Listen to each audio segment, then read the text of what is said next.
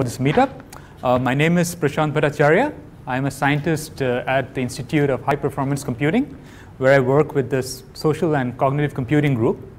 So very broadly, my work focuses on mining insights from social data across different kinds of platforms. So thank you, PyData Singapore, for giving this opportunity to share some of my work with you. And hopefully, this is probably going to be a very insightful next hour or so.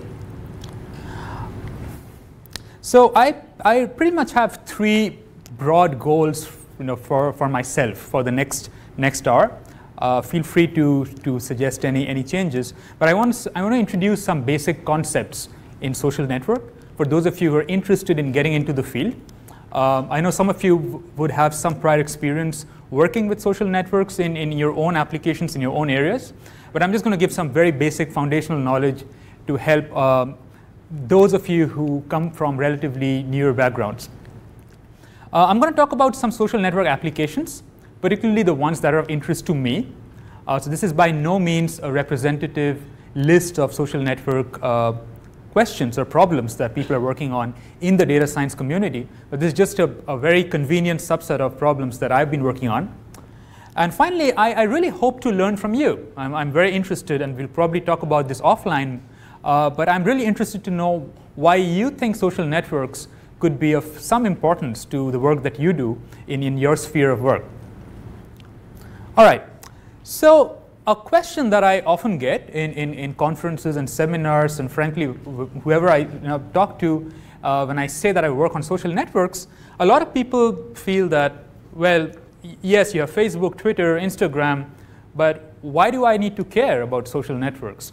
And generally, I have this one slide that I show everyone, and I've been showing this more and more of late. And I think if I have to just end this presentation after one slide, it would be this next slide. And so this is, again, this is very, very exciting for Game of Thrones fans. If you watch the show, you'll probably find this of some interest. And this is actually a network of who betrays whom over the past 6 seasons of Game of Thrones. And if you've been following the series, you know the betrayals are an integral part of this particular TV show. And you have these different houses, and people betray each other to different degrees. So the thicker the line, the stronger the effect of the betrayal. And if you see any dashed lines, it probably means that it's implied but not proven. There's probably betrayal but not sure. And if you can read the whole blog, you can just Google Game of Thrones betrayals and you get a nice social network. It's a GIF file that has nice animation. But I was thinking, when I was looking at this, I was thinking that you could even go a step further and do network analysis on this graph to come up with models that can actually predict where the next betrayal is going to come from. Who's going to betray, who's going to kill whom in the next episode of Game of Thrones. People have actually tried to do that, unsuccessfully, if I might add. But this is, again, a great example of what you can do with social networks, just in terms of being goofy. But again, social networks is not new. This is not a George Martin creation. People have been doing social networks for a fairly long time. I would say that it really started back in the day, in the 18th century, with Leonhard Euler and the famous Königsberg 7 bridges problem. I don't know how many of you are familiar with this problem. This is considered to be the first theorem in graph theory.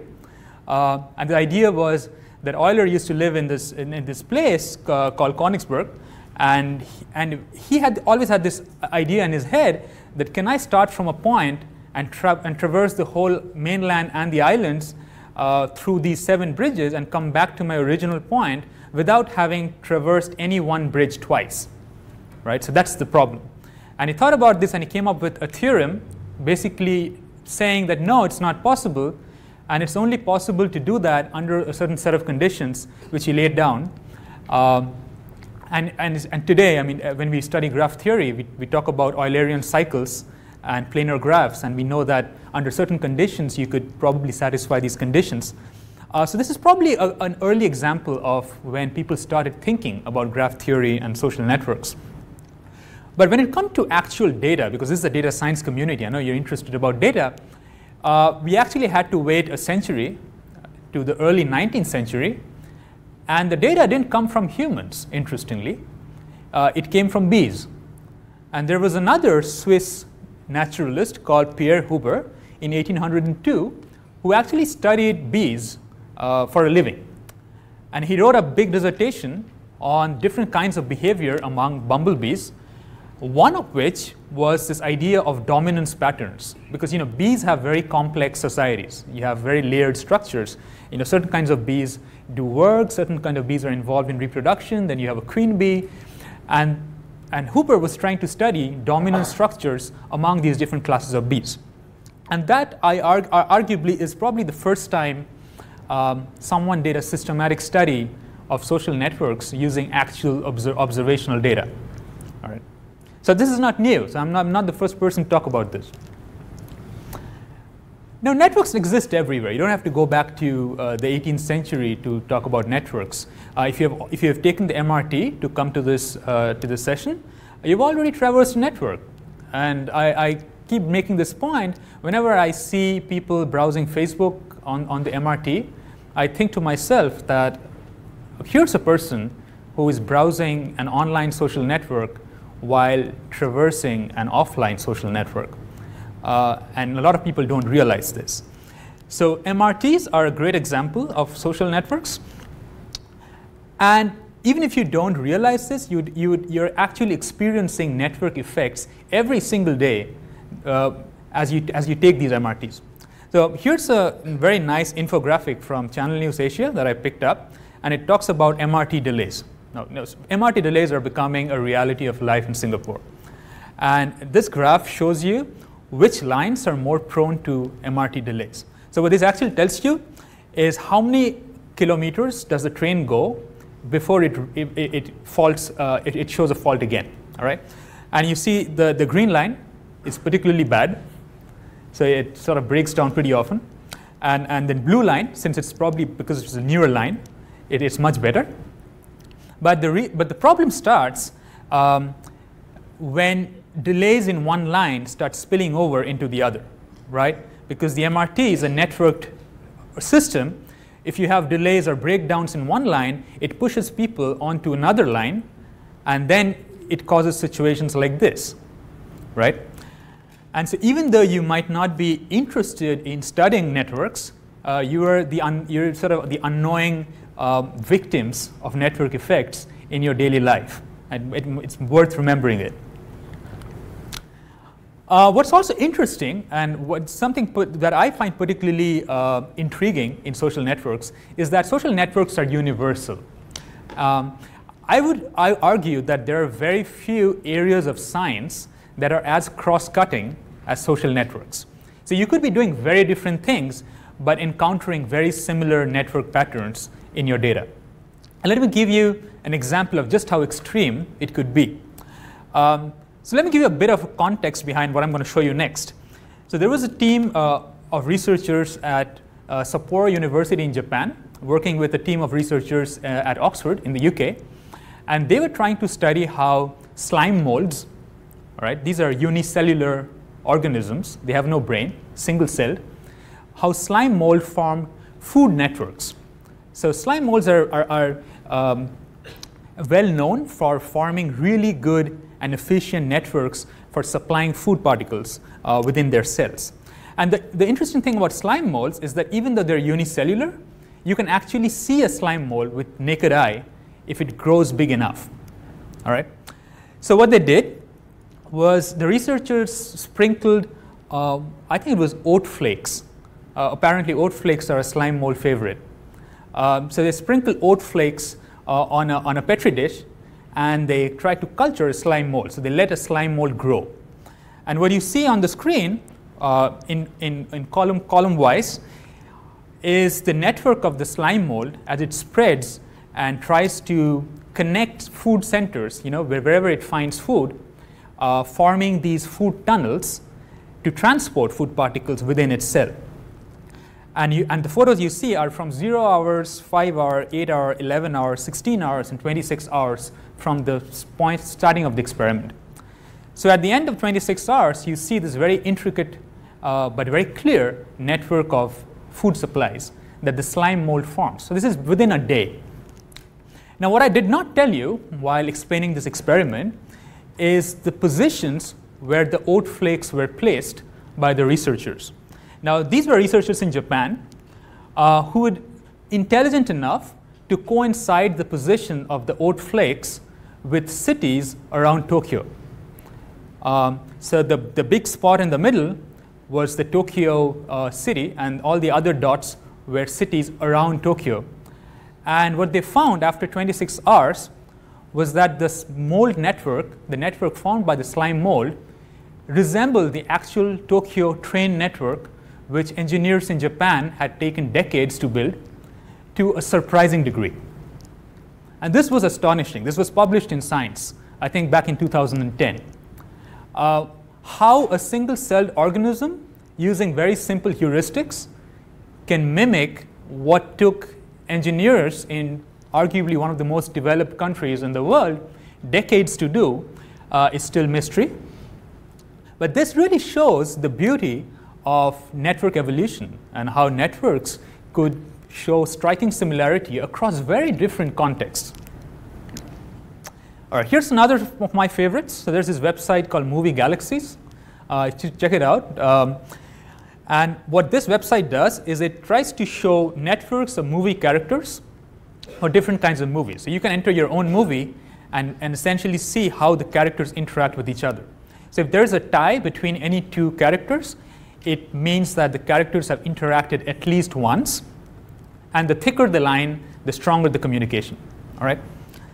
And why is this important? Because if you just visualize, so I mean, no prizes for guessing, but this is from Lord of the Rings. All right. Any idea which one? Any guesses? Yeah, the first one. Yeah. All right. And so you could probably see that this is a multi-character movie. There's no one important protagonist, but there are many important dots in this one.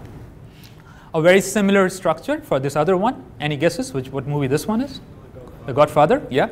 And so you see there is clearly Michael, who's the protagonist, but there are also these other characters who are also equally important. But there could be egocentric movies. So again, even if you have no idea about the movie cast and characters and the plot, you could look at this network and you could probably see that this is an egocentric movie. It revolves around one character. And this is, of course, Schindler's List. This is for Forrest Gump. Again, a very egocentric movie. And even if you have not seen the movie, which you must, you should see the movie. But this, again, is a very egocentric network. And just by looking at the network, you could probably have some inference about what's going on in the movie. And again, this is somewhere in the middle. So you could have movies with two strong characters. All right. So this is Bourne Identity. So you have Jason Bourne on one side and Alexander Conklin on the other side. So this was, again, the protagonist and the antagonist in the same movie. And this is from Titanic, which, of course, had two characters, both of whom died. But then again, it's a duocentric movie with two very important characters. Just some fun examples of what you can do with networks, even if you have no idea about the context. All right. So now that I hope I've sufficiently motivated you in why it's worth your time, let me give you some really boring details about how do you work with network data. All right. So this is Network 101. So any complex system would probably have several components. So you can think of each dot on the screen as a node. A node could be a person, a node could be a product, an object, anything. And I mean, a society is comprised of multiple individuals. So if you think of society as the whole graph, one node would be an individual. And again, if you're on the bottom left of the screen, I've actually added some code snippet. This is from the Network X library in Python. Not my favorite library, but very easy to use. And this is probably easy enough if you're working with small graphs. But for larger graphs, it's probably better to use a library like iGraph, for example, or graph tools. But NetworkX is pretty handy, and you can see it's very easy to construct graphs, just a matter of a few lines. So once you have the nodes, you could also have edges, which are really relationships. And the relationships could be friendship, kinship, co-authors, romantic relationships, etc. So it could be any kind of relationship between the nodes. So the one benefit of really forming this relationship is you could then ask questions about prediction. So in this case, you could probably ask, who will Alice befriend next? So given that this is the current structure, who's Alice going to befriend next? In terms of Game of Thrones, you could ask, who's Cersei going to kill next? Right? So here are similar questions about prediction. You could also have a question about explanation. So why did Alice befriend Bob? This is more retrospective. If I give you the data about the network and the behavior, can you uncover reasonable explanations for why something happened? So this is the explanatory part. So again, a quick sort of mental floss for all of you. So if Alice starts to smoke, again, an observable behavior, what is the likelihood that Bob will start smoking too? All right? So this is an open question. You have to think about it. So you could also think about, why should there be a correlation to begin with? Okay? And if there is a significant correlation, how can we be sure that it's because of the network type? It could be for various other reasons, right? And finally, I mean, more kind of a practical implication would be that if we do find evidence of some kind of network effect, can we then exploit or leverage this knowledge to design some kind of intervention to cure someone of a particular disorder or a particular addiction? All right. So that's, again, these are sample questions that you could probably think about when thinking about networks. OK, back to network properties. So as I said, you could have actors, and then actors have relations. Now, these actors and these relations have of different types. So a very simple network could be an undirected and binary network. So undirected because the edges don't have arrows. So these relationships have no direction. So you can think about friendship in the real world. Probably doesn't have any direction.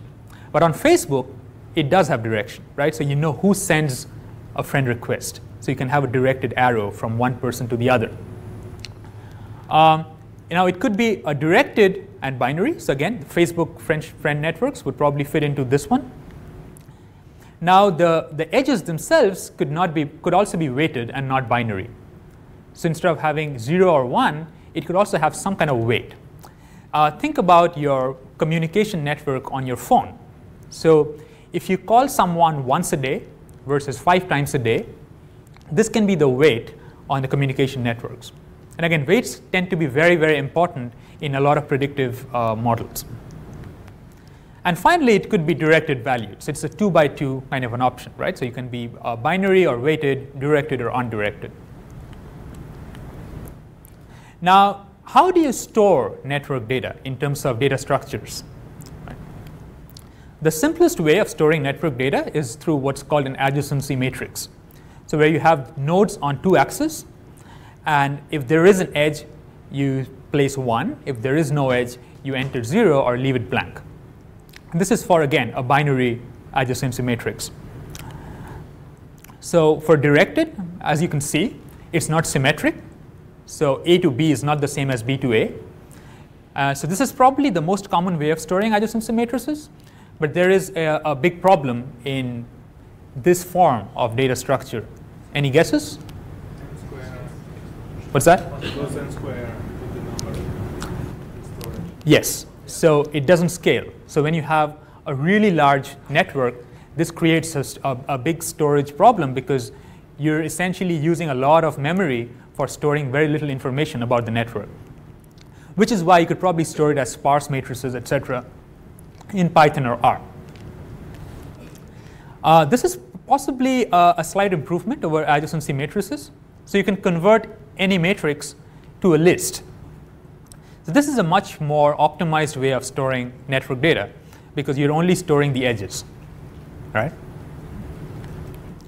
And finally, this is possibly the most common form of network data, edge list, where one row essentially has one pair of nodes. And you could have optional columns for the weights. So each row could have a weight and multiple weights, actually, depending on how many kinds of relationships you're trying to model. So there are also node level features. So again, I use the term attribute synonymously with feature in terms of a machine learning context. So you could think of centrality. So it's very simply put, centrality talks about importance of a node in a network. So degree centrality essentially is the number of connections that connects a particular node. Then you could have an out degree and you can have an in degree. So an out degree are the number of nodes that flow outwards from a particular number of edges that flow outwards from a particular node. In degree would be the number of edges that are incident on a particular node. All right. So in terms of adjacency matrix, so if you have to consider the out degree of C, it would be a row sum, right? And in degree of C would be a col sum, right? A sum of columns. You could have slightly more sophisticated centrality measures.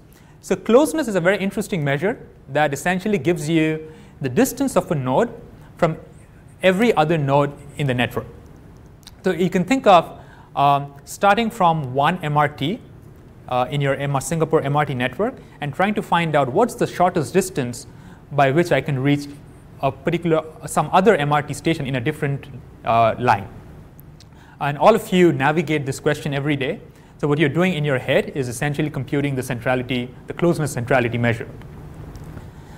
So it's in terms of mathematical formulation, it's essentially the inverse of the farness. So d of I and j is the shortest path between I and j, and you take the inverse of that, you get closeness. Betweenness is probably the most computationally intensive metric to compute. So betweenness gives you a measure of how many shortest paths of the graph pass through the focal node. So if you want to find the betweenness of a particular node I, it means how many shortest paths in your network pass through I. So if you think about how you would compute this, you'd very soon realize that this is a computational nightmare, especially for really large networks. And so there are approximations to make this faster. And it also helps if you have parallelized versions of whatever functions you're using to compute this.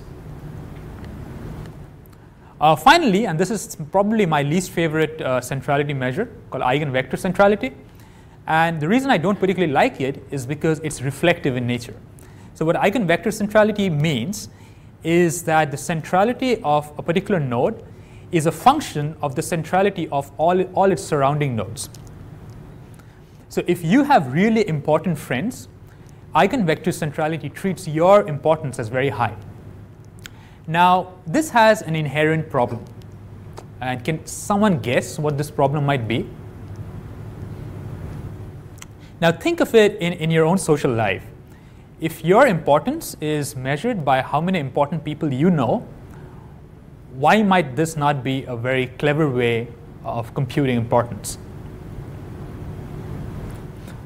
All right, so I'll give you the answer. It's because going forward, this is a reflective process. So if in first month, your importance is a function of all your friends' importance, and you have really important friends, then even if you're not important, you get a very high score. Then in the second time period, since you're very important, it feeds back to all your friends, right? Because all your friends' importance increases as a process of reflection.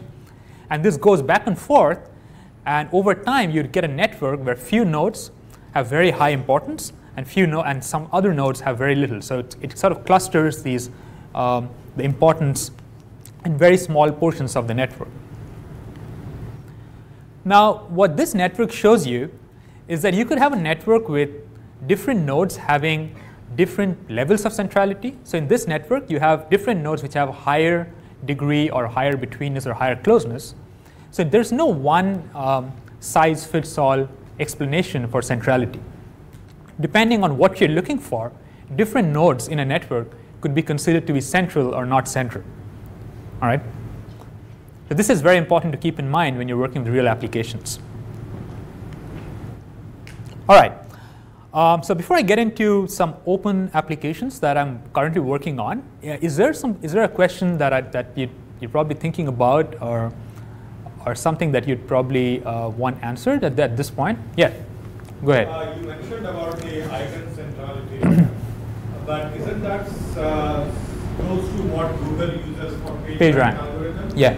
So are you saying that because of the Google search and page rank, this problem is already happening in the importance of websites and not important websites? Well, so page rank, and then there are other kinds of centrality like cart centrality. There are improvements of eigenvector centrality that they try to rectify for the reflection problem, but it uses a similar principle. But since they try to rectify for the reflection problem through approximations, it's less acute as with eigenvector centrality. I don't think there are any real-world applications today that actively use eigenvector centrality. PageRank is much safer. Yeah. All right. Yeah.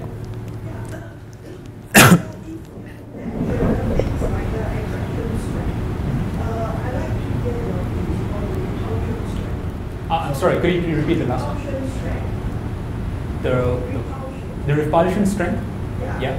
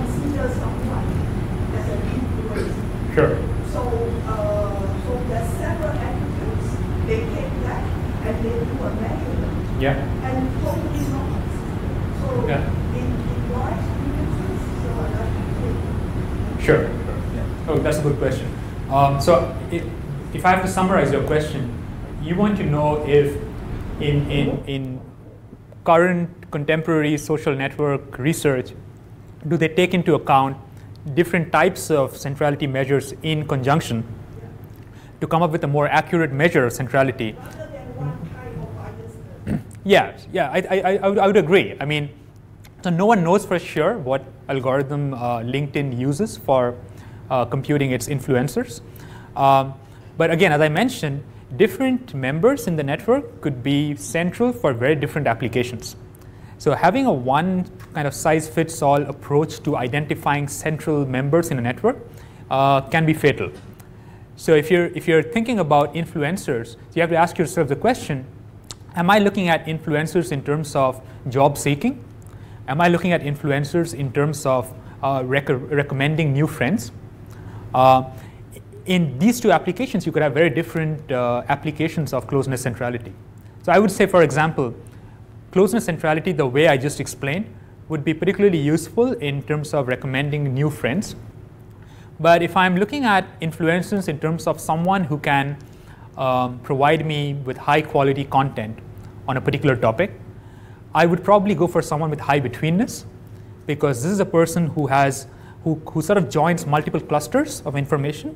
So he or she is likely to have access to richer information than someone with high closeness. So again, yeah, I totally agree that you would have to factor in these different kinds of closeness centrality measures in coming up with the conclusion. Yeah. All right. Any other questions? Go ahead. Just how you mentioned the problem that some node gets too much influence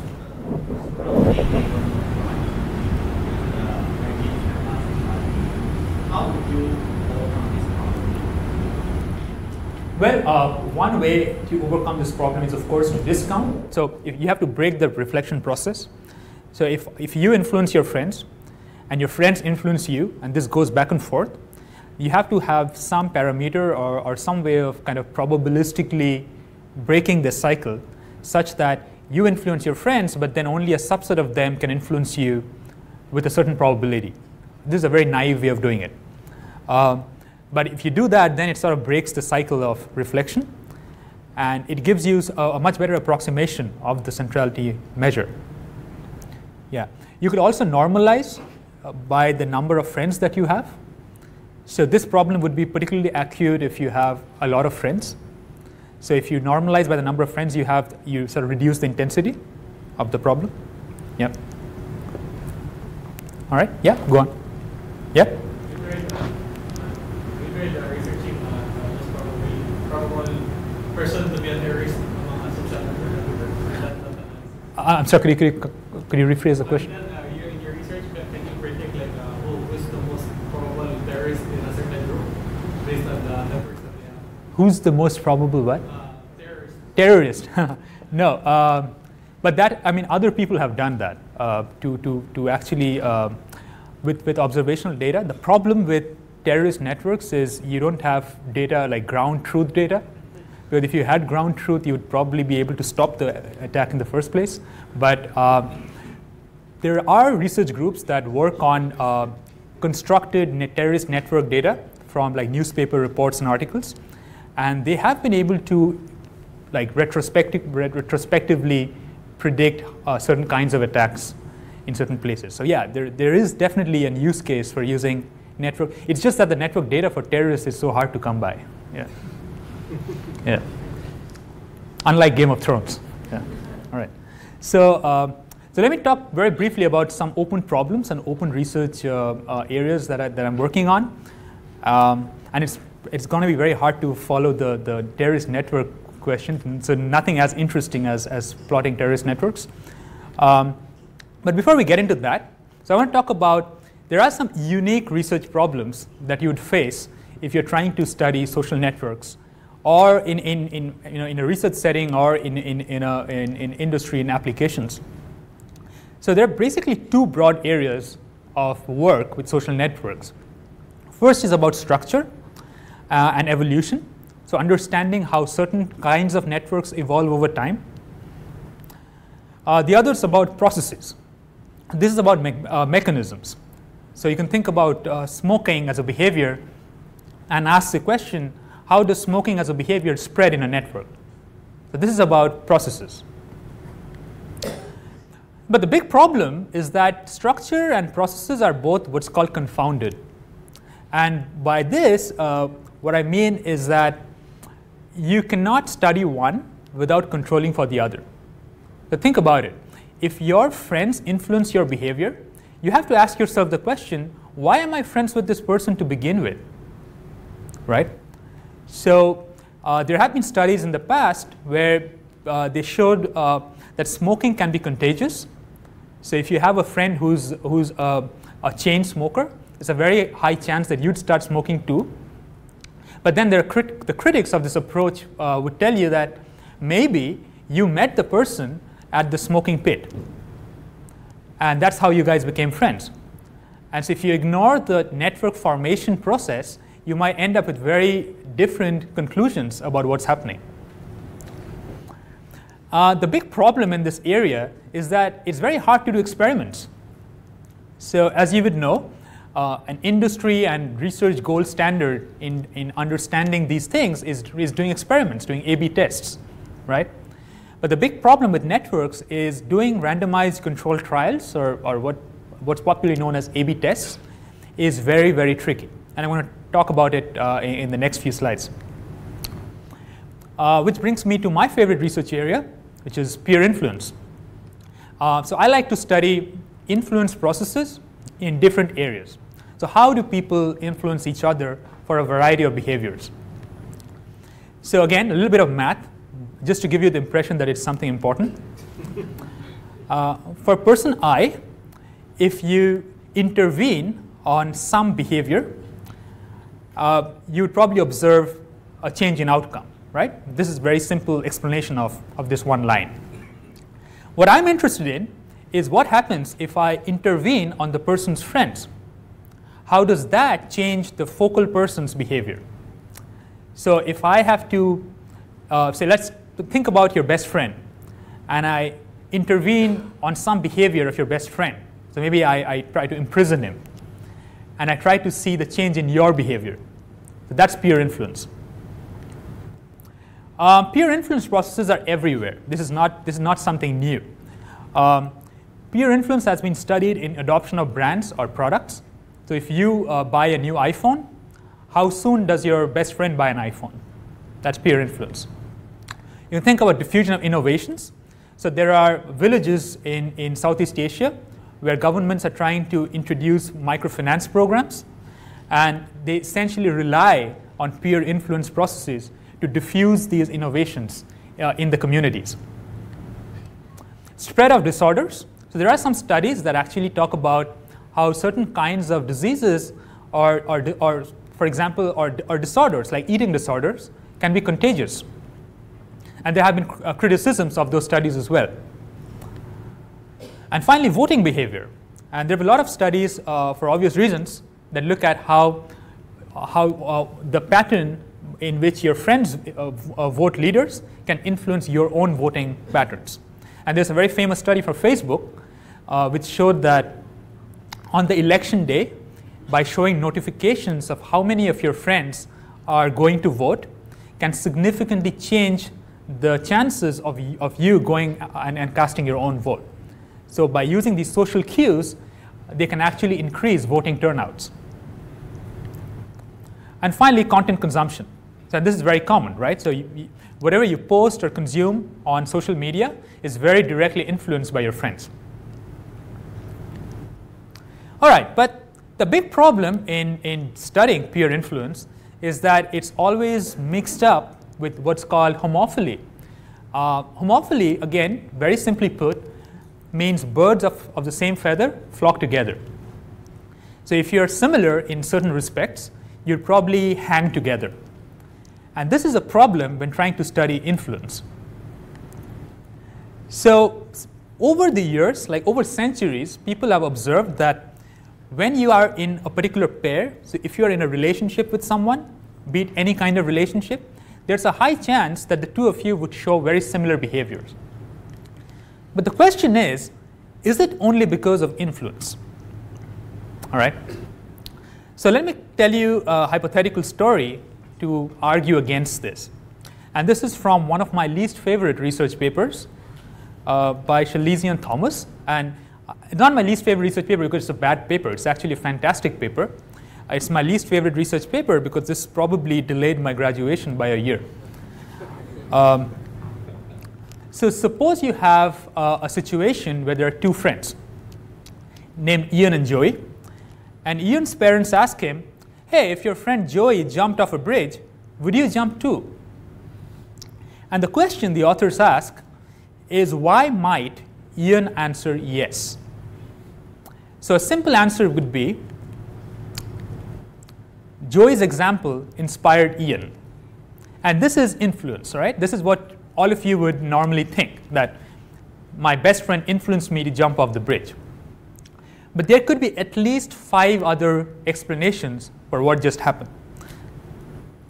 So this is another case. Maybe Joey infected Ian with a parasite which suppresses fear of falling. So this is what's called biological contagion. It's like he injected Ian with this particular virus that somehow messed with his mind. The other option could be that Joey and Ian are friends on account of their shared fondness for jumping off bridges. And this is really homophily on the focal behavior. So both of them, for some weird reason, like jumping off bridges. And it's just so happened that they jumped off the bridge at the same time. All right, here's another one. Joey and Ian became friends through a thrill-seeking club whose membership you can freely see. So this is also observed homophily, but on a different kind of behavior. So they join this club, and this club have weekly meetups, only that the meetup topics are very weird. So maybe on that particular week, the agenda was to jump off bridges. And so this is homophily, but based on a different behavior. It could also be a case of unobserved homophily, which we don't observe. A good example of this is maybe both of them have an inner desire for thrill seeking, which none of us know about, and their parents didn't know about. And this inner desire drove them to jump off the bridge. And the last one, maybe both of them realized that the bridge is about to collapse, and jumping off the bridge might be a safer option. So this has nothing to do with influence or homophily. It's just a situational factor that drove both of them to a similar activity. So there are at least 6 reasons why certain behaviors could be correlated. All right, so how can you disentangle influence from these other 5 factors? This was sort of something that I tried to address in my PhD, which is probably why it took a lot of time. So proving existence of homophily and influence is not easy. Quantifying homophily and influence is probably possible from data in certain specific contexts. Again, not true in the general case. But isolating the effect of one from the other is extremely hard. And this is probably the central problem in social networks research. So if you're interested in reading the paper, you can probably take a look. But this is not just a research problem. For those of you who might be wondering if it's just an academic problem, not really, because uncovering influence is actually key to making the right managerial decisions. So for example, if you are Apple and you're launching a new product, a new iPhone, and you're interested to know how this is going to diffuse through the network, you should have a good idea of how diffusion works. And diffusion is basically influence. Now, quantifying homophily is also equally important. If you're Facebook building a new friendship recommendation engine, it's in your best interest to understand how people form friends on Facebook to begin with. Are they forming friends based on similar age or similar gender, similarity in TV or movie viewing experiences, etc.? This is important. And there have been serious public policy debates all over the world based on this fundamental conflict. So is smoking contagious? How many of you here think that smoking as a behavior is actually contagious? Show of hand. And all right. And how many of you think that it's not contagious, individual choice? So it's evenly split, all right? So you see why this is a serious public policy debate. How about adolescents? Maybe this is contagious for a certain age group, but not contagious after a particular age. In a different setting, you think about e-learning or education. Does encouraging group-based learning improve learning outcomes? When you're learning with your friend, do you learn better? How must the groups be formed? There's actually a very interesting paper where they did an experiment on group formation, where they tried to form groups randomly versus pairing the smartest kid with the not so smart kids. So in every group, you had a really smart and a not so smart kid, and they tried to see if that was a better configuration of group formation. I won't tell you what the result was. You can go and check it out. But any guesses? Which group do you think performed better? The first one? Second one? How many of you say the first one? The random groups learn better. All right. And how many of you think the second one performs better? All right.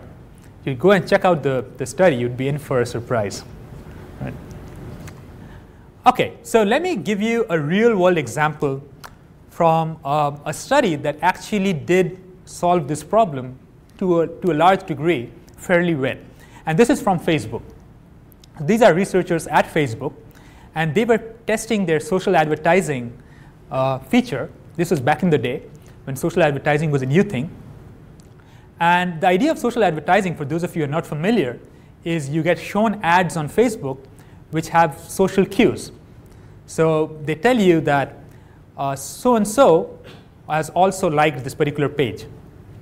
So this is a social cue, and they try to see if showing you a social cue increases your click-through rate for a particular ad.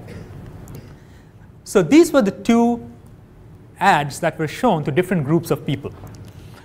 For the ad on the left, you can see that like 350,000 odd people like this, but it's a generic ad. They don't tell you if there is a friend who's liked that page or not. For the ad on the right, they tell you the name of a specific friend from your friend network. This is a social cue. And so the number, the variable d essentially tells you the number of social cues that are shown to you with the ad. And they wanted to see in which category the number of clicks or the number of likes for the page is higher. So they also wanted to see if there is a marginal peer effect. So from not just 0 and 1, but does it also increase from 1 to 2 to 3? So you see for the first one, they only show you one friend. In the second one, they show you two friends. The third one, they show you three of your friends in the ad. All right. So here are some results. So if you see the variable z on the top, that tells you the number of friends in your friend network who have liked that page. So if z is 1, it means just one of your friends have liked that page. For 2 and 3, it means 2 and 3 of your friends have liked that particular page. Now you see, in these three conditions, d is 0, which means no social cue was shown. But even then, you see an increase in like rate for z equal to 2 and z equal to 3, which means that even if no social cue is shown, if there are more people in your network who have liked that page, there's a higher probability that you will like the page as well. And this forms the basis of targeting. So this is how you target ads. And this sort of shows that there is homophily, right? So if you have more friends in your network who like a certain thing, there's a higher chance, since you're friends with those people, there's a higher chance that you like those things as well. But then, they also showed that there's influence. So for each of these groups, when you actually showed one social cue, you got a further lift in the page like rate. Which means that after controlling for the number of people in your friend list who have liked that page, showing a social cue always helps for each group. All right? So this was fantastic because in one study, they showed there is homophily and also influence, and they could quantify it. Then they took it further by increasing d from 0 to 1 and then to 2 and 3 and showed that it further increased. So now this is conclusive evidence that peer influence works in social advertising. All right. So this was from Facebook. But there are some problems in doing these kind of studies. The first problem that comes up is in sampling individuals during randomization. Now the example that I just showed you was easier because you're just showing a social cue. But you could think about other kinds of A/B testing applications in your areas where if you have a network of people, how do you choose which nodes to treat, which nodes to put in the treatment group, and which nodes to put in the control group? And why might this be a problem? So think about Skype wanting to roll out a new feature. Or actually in this case, think about Facebook launching a video chat feature. Now it randomly assigns the feature to a certain set of nodes. Now what happens if none of the friends of the node that was treated are also in the treatment group? So if I don't have any friends who have also been treated with the feature, who do I chat with? Right? So this is a problem. So you can't just blindly randomize nodes in a network for an A/B test. The other problem is about network interference. And this actually happened at my workplace a couple of months back. So we have a nice sprawling space where we have our individual cubicles, as do most of you, I presume. And we were working. And interestingly, we get our internet from 3 different access points.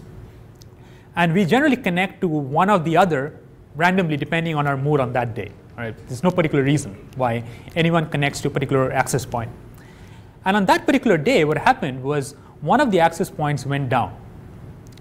So it randomly cut off internet access for a random sample of people. So you would assume that the people whose internet got snapped, they would have nothing to do. So they could just stand up and roam around, because nowadays, what can you do without internet? And for the rest of us who had internet, would be focusing on our work as usual, right? But after a while, when I stood up and looked around, I saw everyone was roaming around. So what happened? Well, the people who lost their internet access connections actually stood up and went to chat with their peers who still had internet. And in a matter of time, everyone behaved like they had no internet connection. So this is a good example of what's called network interference, where even though you might not be treated with a particular treatment, just because your friends were treated, it spills over to you. And this is a problem in networks. And finally, the other big problem is, how do you preserve network structure? So if you have a treatment group and a control group in a social network, how do you make sure that the structures, the underlying structures, are similar? And this becomes a problem, especially when you have structural parameters in your model. All right, again, back to Facebook. So if Facebook had to introduce a video chat feature, and just assume this is the Facebook network, the actual network is slightly bigger than this, slightly bigger, yeah. And so the way you would do this experiment is you would place a coin on every individual on Facebook, you toss it, and depending on whether it's head or tails, you would assign the user to a treatment or control group. That's how you randomize, right? So let's say this is how you do it. So on the users where you see this nice smiley face are the ones who have the video chat application, and the other users are the ones who don't have that application. Now this creates a problem, because there might be some users, especially towards the leaf nodes, who might be surrounded by users who don't have the application. So whom do they talk to? So what's the perfect way of doing this experiment? The perfect way of doing this experiment is if you had a parallel universe in which you had the same network at the same time. So in this universe, you treat everyone in the network, and in the parallel universe, you leave everyone as is, and then over time, you see the change in outcomes for the treated group versus the control group. But till the time parallel universes become a reality, you'd have to make do with something more feasible, right? So what's a possible solution to this problem? Any guesses? You can be as weird in your answer as you want, because this is an open problem. 2 different times. What's that? Do it at 2 different times. Do it at 2 different times. All right. So that's one way of doing it, but you don't control for any factors that might be time varying, right? If there's some factor that changes over time, but that's a good option. So what he said is I could do the treatment and control for the same users, but over different periods in time. All right. Not the best way, but this is definitely one possible way. Any other crazy ideas? Randomize the edges. So basically, pick edges to be in one group, one set of edges to be in one group, and the other set to be controlled. Right. So you could also do some kind of edge randomization to solve this problem. But again, think about it. This is an actual feature, right? So even if you randomize edges, how would you? There might be a chance that you might create edges between people who don't really have an edge in real world. So that's a possibility here. But in theory, yes, that's one way of doing it. You could do it in small groups and clusters, like find similar clusters and try to randomize between the clusters that are similar. Yeah. Exactly. So that's how it's done.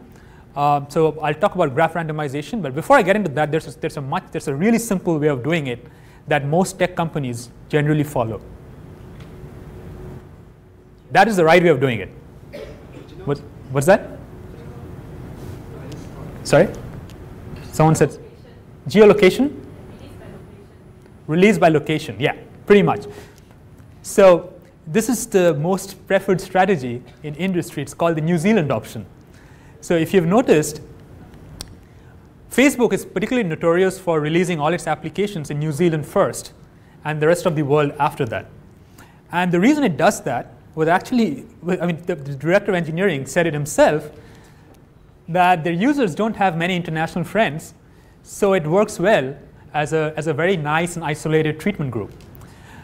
And studies after studies have shown that the QEs don't really talk much to their international neighbors, maybe to Australians, but not beyond that. So they serve as a natural treatment group for the rest of the world. So this is definitely one way. But this is nice, but then it has the other limitation that it's still two groups.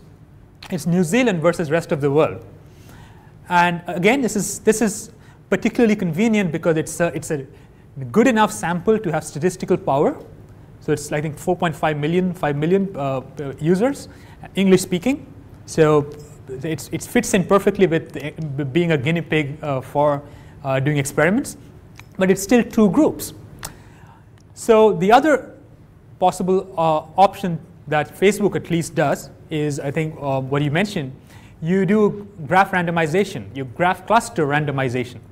So what you do in graph cluster randomization is you try to partition your network through some way of partitioning into different clusters, and then assign each cluster to a treatment or control group.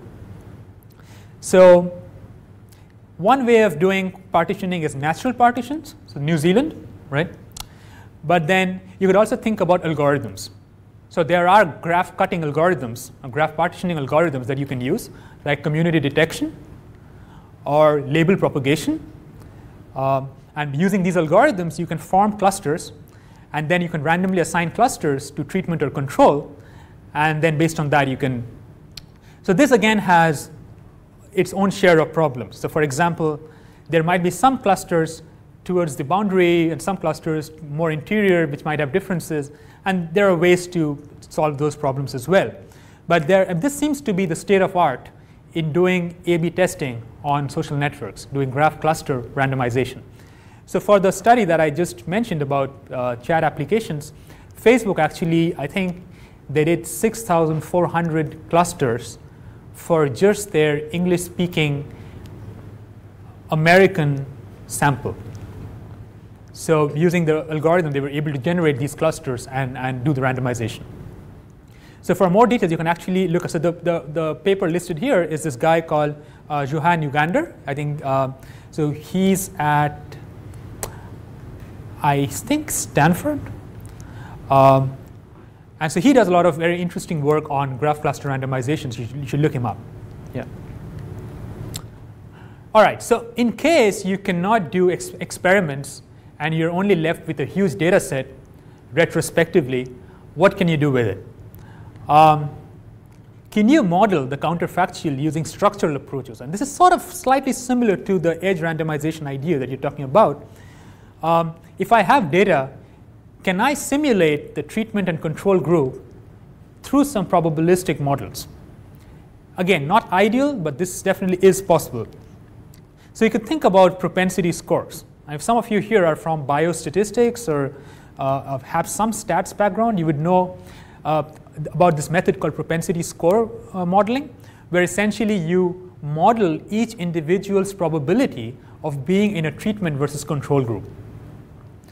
This is particularly useful if there is some reason why people might pre-select themselves to certain groups.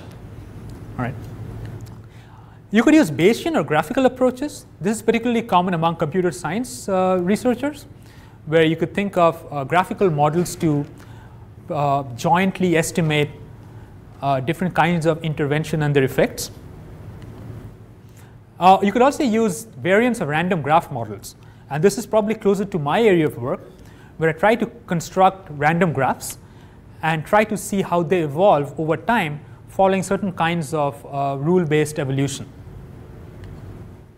But all these methods are highly assumption intensive. I mean, they need to follow a lot of steps for these algorithms to actually be valid in the real world. A nice trade-off between actual experiments and observational data are what's called natural experiments, which, as the name suggests, is a way in which you let nature or God sort of partition the treatment and control groups, and then you opportunistically use the setting to test your theories. So a good example of natural experiments are natural disasters. So my advisor has a paper looking at the effect of hurricanes on the change in social networks in the US. So as you know, hurricanes strike a particular area, a particular geographical area. So you could treat people in that area to be treatment groups. And you can think of similar people in other areas, neighboring states and neighboring cities, to be your control group. So it has a natural way of splitting your users into treatment and control, and then you can observe different changes in behavior between these groups. So other ways of studying natural experiments could be migration. So the study here by Munshi is about Mexicans migrating to the US for work, and how different, over time, Mexicans in the US versus Mexicans in Mexico form two different groups, based on which you can do different kinds of studies. And group assignments.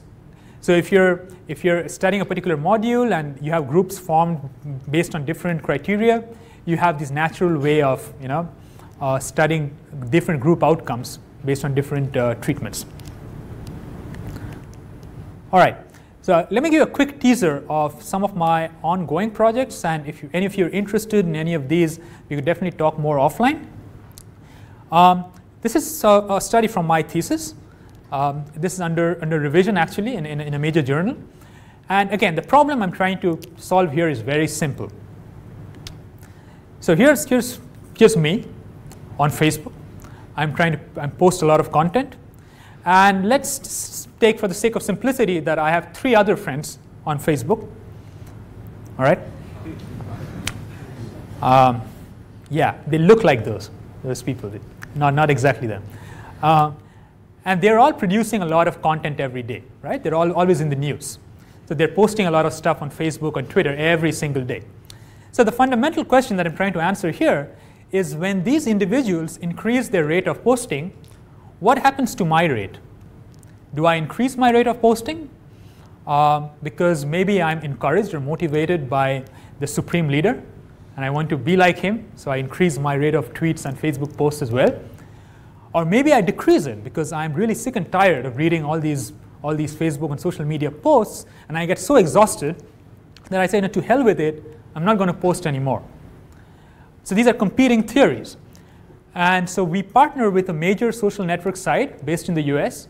So we have a big data set over 4 years, and using some observational experimental methods, we are trying to tease out which theory plays out in the real world. But there are 3 problems. Social media postings, unlike smoking, is a fast-changing behavior. You could be posting a lot on weekends, but in weekdays you might be just posting once in 5 days, right? So it's a very inconsistent behavior, unlike smoking, which is consistent. Link formation is endogenous, so there might be preferential attachment. So I have to ask myself the question, why am I friends with Donald Trump, right? Does it signal some kind of underlying similarities that might be at play? And experimentally manipulating peer behavior is very hard, and I spoke about this in a few slides back. So I can't force Donald Trump to increase or decrease his tweets so that I can study the effect on others. So I have to rely on retrospective data to study such kind of problems. All right, so this is just one example of a project that I'm working on. Something more business friendly. So we're looking at trying to predict credit worthiness in emerging communities, particularly with microfinance initiatives. So as you would know, financial exclusion is a big problem in developing countries. So there are millions of people with no access to bank accounts, and because of that, they have they cannot get loans, they cannot get credit from these banking institutions. However, these countries have very high smartphone penetration, some of these countries, more than 80%, pretty high. So this gives us a very interesting opportunity. How can we leverage mobility and network data to empower these institutions. Right? That's sort of the driving motivation for some of my recent work. So we collaborate with a Southeast Asian-based mobile microfinance company who have been kind enough to share their data with us. And so what we're trying to do, this is our insight from the study, is that we're trying to hypothesize that maybe people who default on their loans might have a different mobility pattern before and after they draw the loans, as compared to people who pay their loans on time.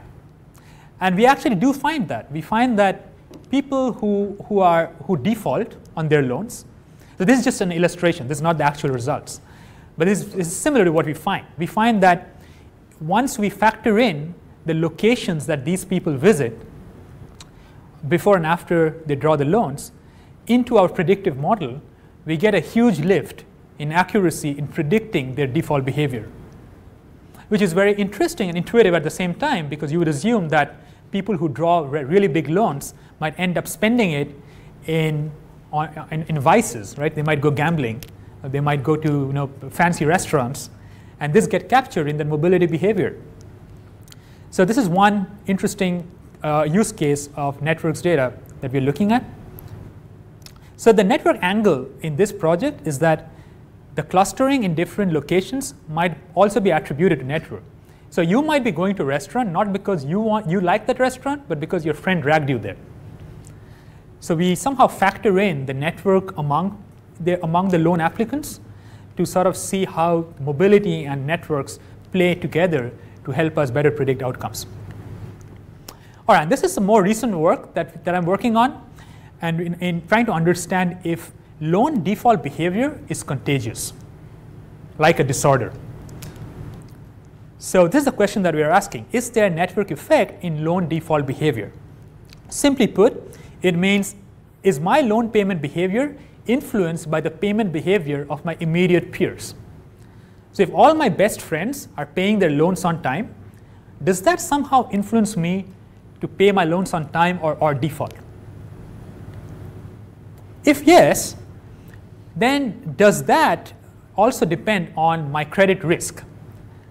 So what this means is, are individuals with higher ability to pay, so these are credit risks, so when the bank thinks that you are a high risk person versus you're a low risk person, are high risk persons more susceptible to peer influence than low risk individuals, right? So this is from the actual paper. So this is ongoing work. So this is just a visualization of a low credit risk sample where the red circles are people who paid their loans on time. The blue ones are people who defaulted. So you see, this probably makes sense, right? So if you're a low risk individual, there's a high chance that you pay back your loans on time, okay? And this is for a high credit risk sample. So you see a lot more blue dots. So a lot of people in this sample actually defaulted on their loans. Now for both of these subsamples, we are interested to see if there is evidence of contagion in the payment behavior. And this is what we found. So for the first sample, for the low credit risk sample, we find that most of the users are clustered near 0. So there's actually very limited evidence of contagion. But very interestingly, for the high credit risk sample, we see these two peaks on both sides. So we see evidence of influence, but for both positive influence as well as negative influence, which means that high risk individuals are susceptible both to positive payment as well as default. So so what this means is that high risk individuals basically react more strongly to both good peers and bad peers, which again is very interesting for microfinance institutions to learn. Finally, and I'd probably leave you with this slide, one future direction for social network research is in understanding if we can go from peers to structures and topologies. So do network structures matter? So far I've been able to sort of argue the point that what you do matters and what your friends do matter. But what about the relationship, the interrelationships among your friends? Is that important? So you have two networks having the same set of nodes, but a very different network structure. So the second network has a larger number of cycles, right? Higher clustering. So does a highly clustered network influence your outcome more than a lower clustered network? And in which kinds of outcomes is this a case? And again, what about incompletely observed networks? And I think if any of you work on social network data from real-world platforms, you're very familiar with incomplete network. So you'd probably know details about some users, but you'd be completely unaware about some other users who are connected to your focal user. And how do you deal with networks that have a lot of incomplete data? So this is, again, a very active area of research. So my one-line summary for the whole presentation, kind of like a takeaway line, is what can we do with incompletely observed and egocentric networks? So you only know network for a certain sample of users and not for everyone. Incomplete, egocentric network, how can we leverage this kind of data for predictive as well as explanatory applications? All right, so this is really what I had for you. I'm really interested to talk more offline, especially if you are working on network context in urban systems. So you could be thinking about network resilience of MRT networks, power grids, adoption or diffusion of different kinds of shared economy applications. You could be working in fintech, very similar to what I just explained. You could be thinking about network credit scoring and network analytic applications in credit scoring. About how do you profile applicants, loan applicants, based on their social network data. You could be working on healthcare and understanding how healthy behaviors diffuse through a network. So you'd see fitness applications. How do fitness applications gain peer influence in networks? You could also try to think about how health communities online evolve as a result of these interactions among its actors. And finally, you could be thinking about e-commerce businesses and trying to understand how your friends might be influencing what you buy online, right? You'd see e-commerce sites have social cues as well. They try to tell you what your friends are buying in the hope that you would make similar purchases or not. So these are some applications that I could think of. And if you're interested or working on any of these applications and want to know more about, want to talk more about about networks and what we could work together, very excited to talk to you. Thank you very much. You've been a great audience. And reach out to me if you have any clarifications, comments, or if you just want to chat. All right. Thank you very much.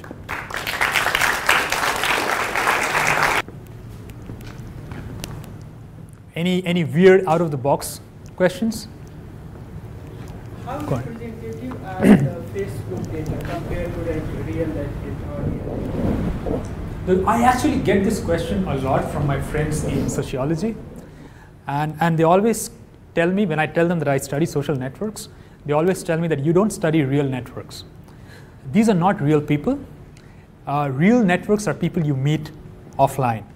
And I always tell them that, well, yes and no. I mean, if there is a person who spends 16 hours on Facebook every day, how do you say that's not real and the person you meet offline is the real version, right?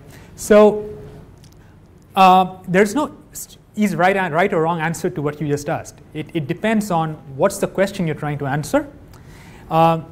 If you're trying to answer a question that demands data from offline networks and the data you have is from Facebook, then you're going to end up with very wrong conclusions, and vice versa.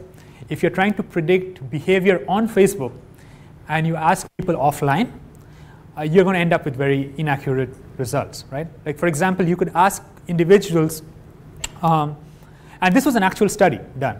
Thanks for asking that question.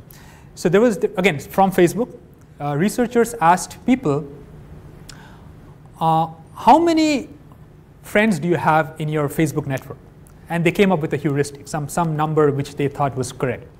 And then they asked them, how many of these friends do you think read your last status update?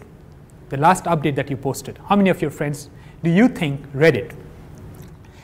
And then they went back and they verified their answers with actual Facebook logs, server logs, to try to see if the users underestimated or overestimated the number. What's your guess? Do you think users underestimated the number of friends who read their posts or overestimated? How many of you say underestimated? And how many of you say overestimated? Right, so majority of you feel that the users tend to think that everyone's reading their post. Actually, no. So the study found that the individuals systematically underestimated the number of people they thought read their last post because they have no idea. So there's a lot of studies in social psychology that talk about this spotlight effect. So people generally think that you always think that everyone's looking at you. But in this particular study, they showed that on Facebook, a very different kind of social psychology plays. So it's the opposite of spotlight effect. Even though you think that fewer people are looking at you than the actual case.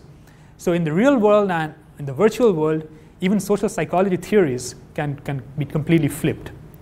So that's, again, depends on what you're really looking at. Yeah. Yes? Why am I what? Why am I not? Why do I not work for Twitter? No, you don't have a Twitter. Oh.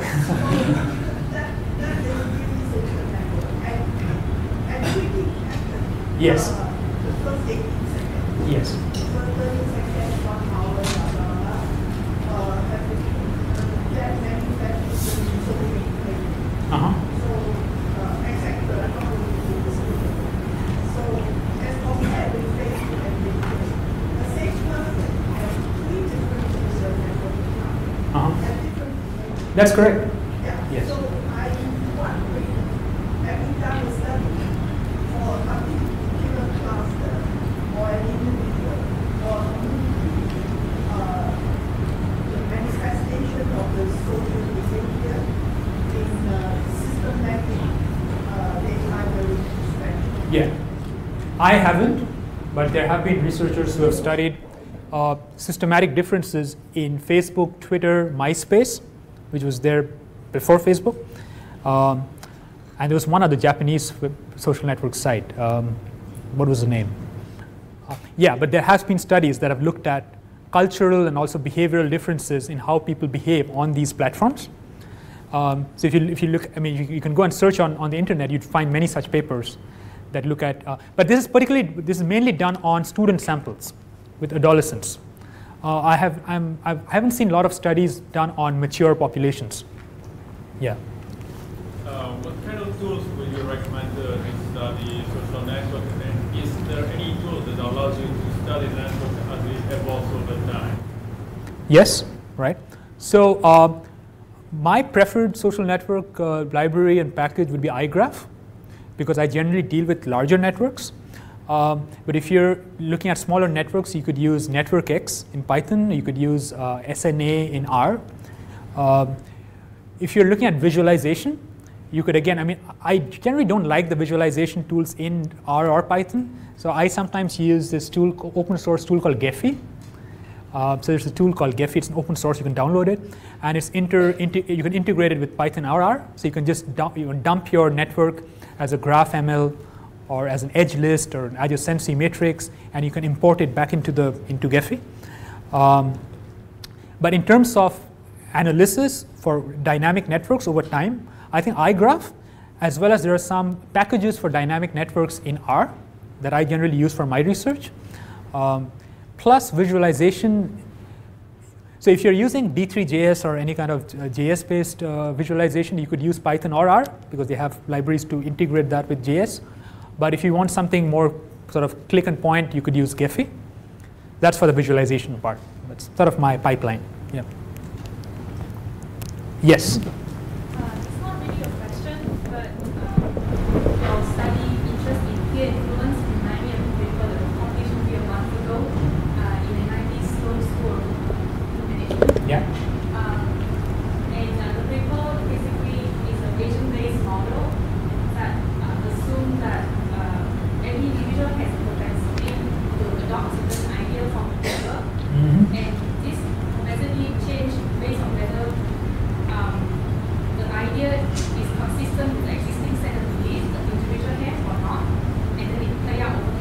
Sure. And there's also another component where, let's say, if somebody has a difference enough set of belief from you, then you kind of cut off that relationship. Correct. So the age kind of disappears. Correct. And basically playing it over time and changing different community set kind of shows that even a small difference in complexity between adopting a belief that is more consistent with your set versus not, and versus adopting a belief that is, I'm not sure that it makes sense. Basically, a slightly different preference over an idea, adopting an idea, will actually segregate the population such that your friends have a very similar set of belief with you.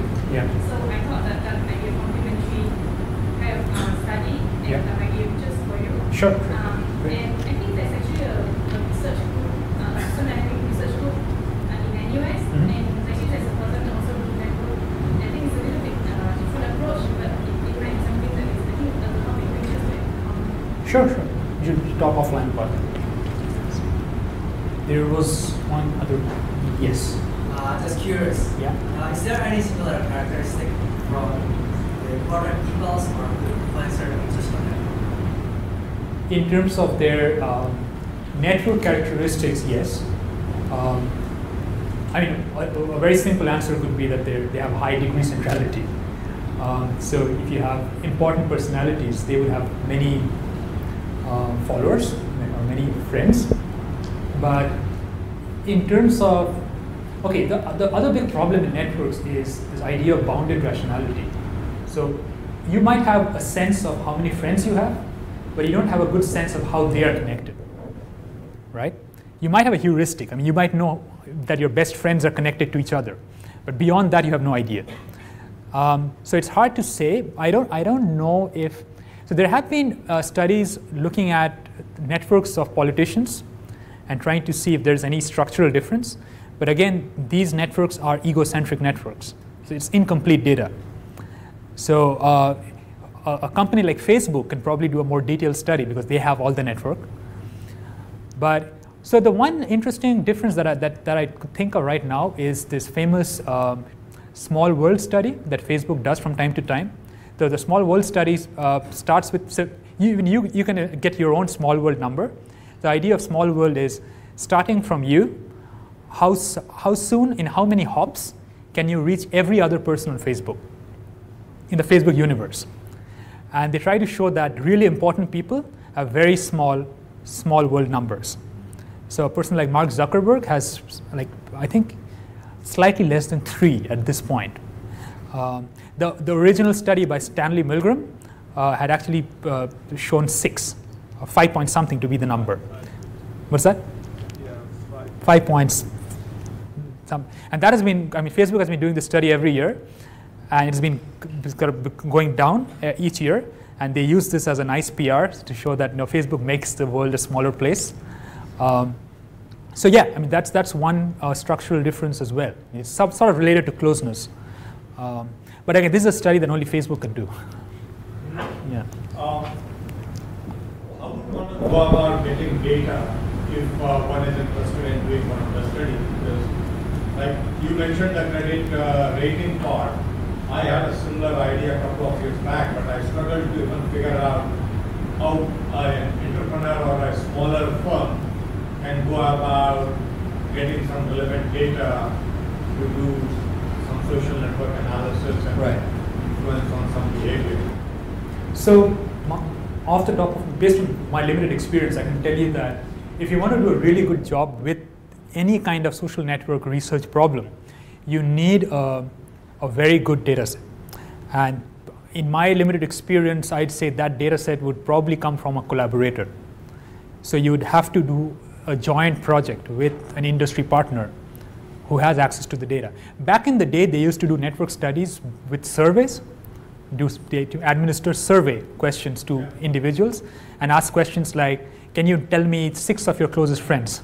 So that worked well for some time, but then it's not feasible anymore, yeah. So you need a collaborator who's willing to work with you on such problems, yeah. All right, do you have any other questions? Yeah, or we could talk offline. I'd stick around for a while. All right, great. Thank you very much.